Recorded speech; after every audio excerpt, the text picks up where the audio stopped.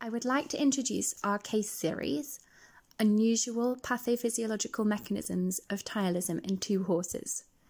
I'm Rosanne Olley, and I was a resident in equine internal medicine at Lea Hurst Equine Hospital, University of Liverpool, when this work was performed. I am now employed at Scott Mitchell and Associates in Hexham. My co-author Richard Piercy is from the Comparative Neuromuscular Disease Laboratory at the Royal Veterinary College, and my co-author Gail Leeming is from the Department of Veterinary Pathology at the University of Liverpool.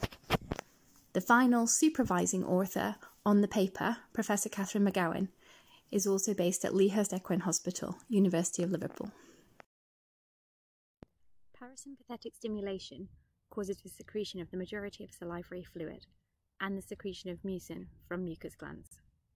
Sympathetic stimulation acts to synergistically augment salivary production in salivary glands already under parasympathetic stimulation and increases exocytosis of proteins from salivary cells to alter the composition of saliva. Therefore, autonomic stimulation always acts to increase saliva secretion, and there is no antagonism between the two arms of the autonomic nervous system.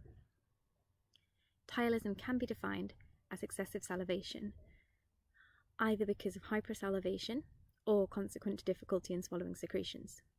It is recognised in the horse as overflow of saliva from the mouth.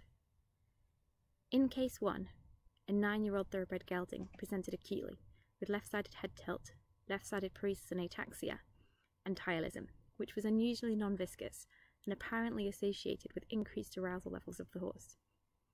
He was referred 7 weeks later when radiography of the skull identified increased size and opacity of the left tympanic bulla, consistent with bone modelling. The left-sided peripheral vestibular disease was suspected to be related to trauma.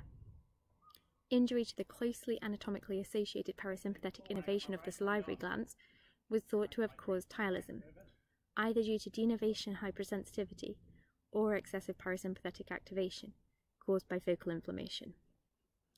Experimental parasympathectomy in rats has been shown to increase sympathetically mediated fluid secretion of saliva, so it could potentially explain the non-viscous salivation associated with activation of the sympathetic system.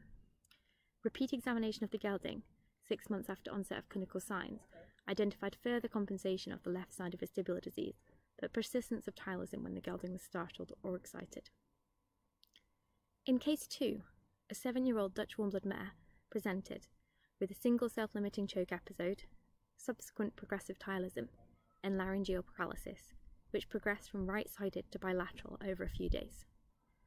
The mare was referred 10 days after onset of signs and was quiet but responsive, exhibiting ptyalism. Computed tomography of the head and upper neck was unremarkable. Thoracic ultrasonography showed a progressive pleural effusion. Due to continued deterioration, the mare was euthanized.